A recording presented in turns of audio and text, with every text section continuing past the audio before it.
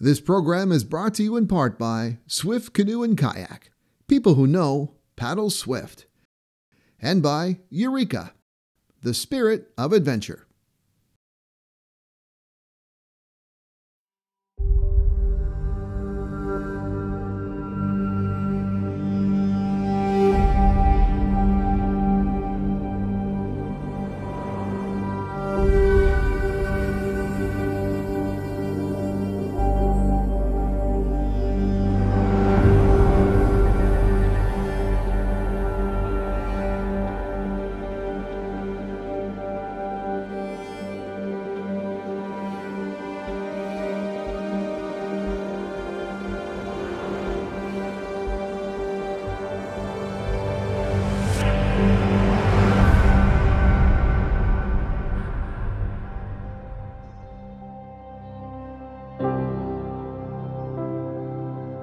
The outdoors, fresh air, sun, water, wind, rain, and snow.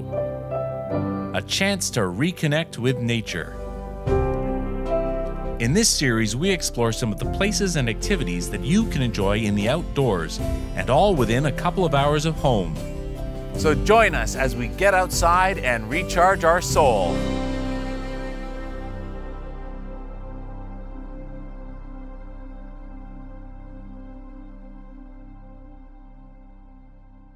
Today we are down at Duffins Creek in Ajax, Ontario.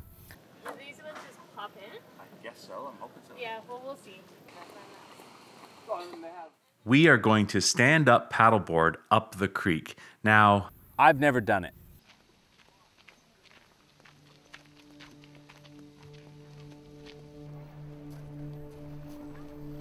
It's going to be a lot of fun to learn.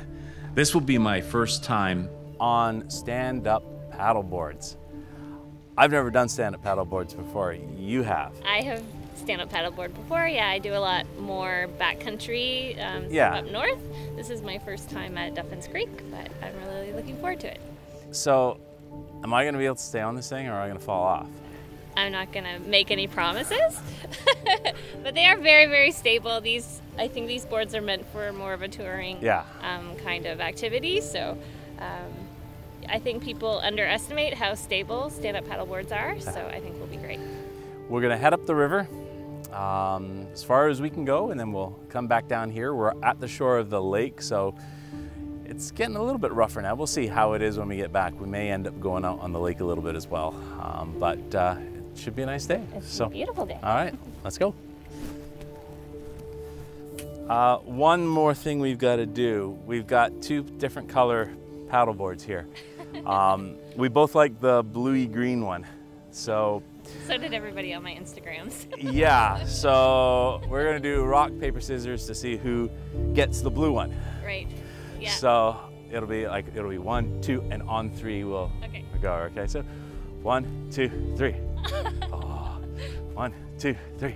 I win, I get the blue one. You'll match. Okay, let's get going.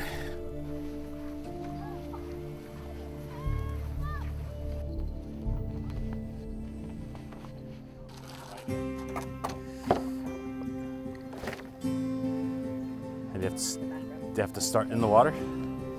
You have to start in the water? I generally do, yeah. So it's kind of like even with canoeing, kind of centering yourself. A lot of people use the paddle just to kind of get their balance. And then start on your knees.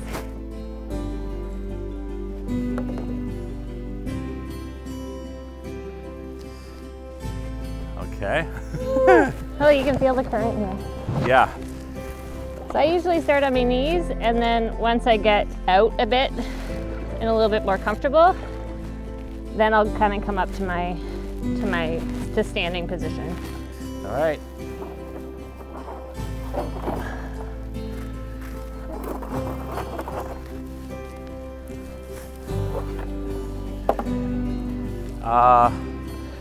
Okay.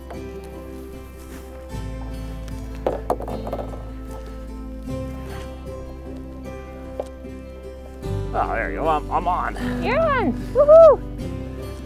It's a bit tippy. So we can paddle out a little bit just to get comfortable on it. Okay. And then we can work our way up to our feet if you want. Sounds good.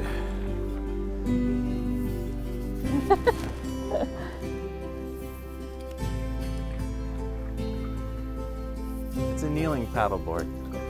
Well, and that's one of the things that I like about paddleboarding is that you have the option. I love canoeing just like everybody else, but you're kind of locked in one position the entire time. Yeah. So for me, like I like paddleboarding because you can go on your knees, you can stand. It was very interesting getting on one of these things. It looks easy. It looks really, really easy.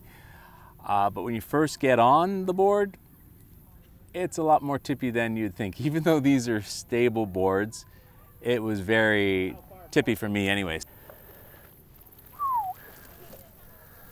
Oh.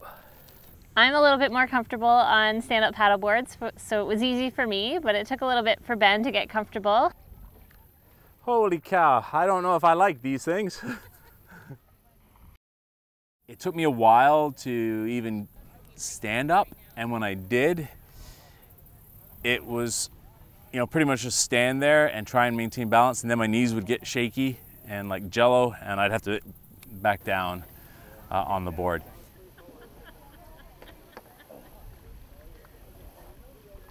This is a lot harder than I thought it would be. Yeah. I'm gonna try again. Here we go.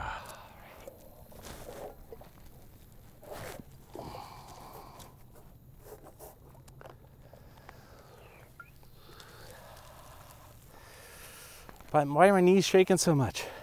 Most of the time, at least for the first little bit, he stayed on his knees, which made him a little bit more confident, gave him a bit more stability, and just got him comfortable on the board. So for the first part of the trip, I was paddling on my knees up the creek.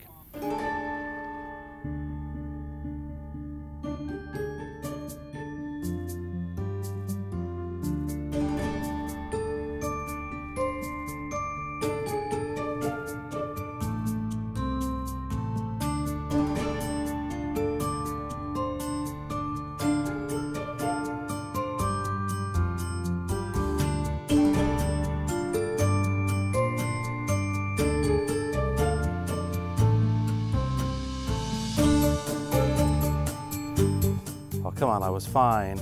Now my knee's shaking again. Why are they doing that? It's like shivering.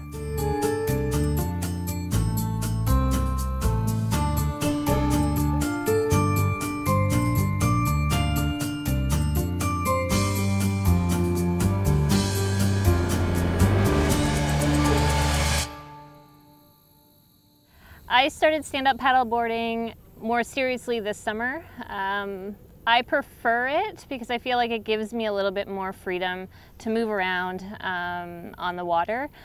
I've canoed in the past and I like canoeing, but there is, for me, freedom in being able to get up or to change my position, move around when I'm on the board.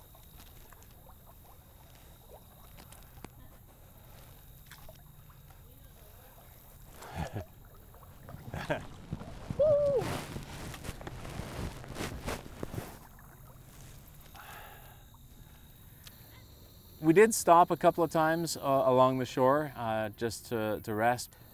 It's tiring. I mean, I'm on my knees and it's tiring. Yeah. See, when I'm in a canoe, I'm sitting. Yeah. I don't even go on my knees in a canoe because after a while it's too much. Yeah. So even on your knees in this, it's tiring, but it's a great workout. Oh, yeah. I mean, I underestimate when I first started how much of a full body workout it is. Yeah. Because you're engaged the entire time. How long have you been doing it now? Pretty much, honestly, just this summer is when I really got into it. Yeah. I had paddleboarded in Tofino and I had paddleboarded in Collingwood, just like day paddles, but nothing. I wasn't invested in it. Yeah. But this is the first year I bought my own board and Nice. really started to kind of explore some new places that I've never been here. So Cool. I can now check Duffins Creek off my list of places to try, but yeah. And you said you eventually want to do backcountry camping on one of these. Yeah, well for me, I live in the city, so buying a canoe and storing a canoe for me was restricting. So I invested in an inflatable that is meant for that kind of expedition kind of activity. So that's my hope. I mean, this. So would you put the packs on the board, or would you wear the pack? All your gear, you'd leave it on the deck. All the gear would be on the board. Yeah. I think that'll be like one of my next learning curves is knowing how to balance the weight. Yeah. And getting out. So hopefully over Thanksgiving is when I'll try my first backcountry, and it'll be a short day, just an overnight. But, nice. But end goal would be to do multi-day kind of treks. Yeah. It's usually on flat water. You generally don't take this thing out onto wavy, do you? Well, these boards aren't meant for like a surfing style. Yeah. I haven't tested it out on that. Or even on a lake that's got, if there's wind and the waves are coming up. I wouldn't personally take it out on like how much of a calm do you need? So far right now I've been doing pretty calm. Well, this very simple. This is nice and calm. I mean, it's great. I know that they can handle it, and I think it comes with experience too. More experienced paddles would be able to maneuver that kind of it's no different than a canoe, like rapids, those different terrains. You have to have the skills, you have to have the knowledge. I don't think an uneducated or unexperienced person should be doing that, but me included, I'm not there yet. But I haven't been able to properly stand up yet, so. Yeah, you're a little bit from there, but you'll get there. It's tough.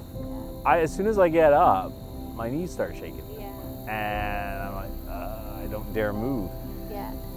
Well, it could be a mind thing too. I mean, you are used to canoes, right? So that's a much more passive experience. And, I think there are probably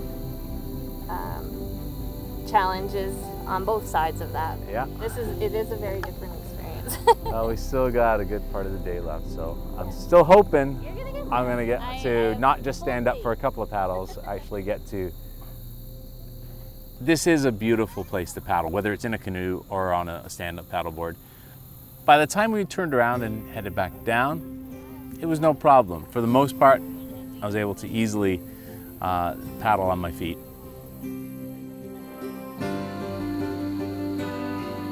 And it does take a little bit to get confidence standing up, but Ben, we got him there. And for the majority of the paddle back, he was up on 2 feet and taking his time, but enjoying it.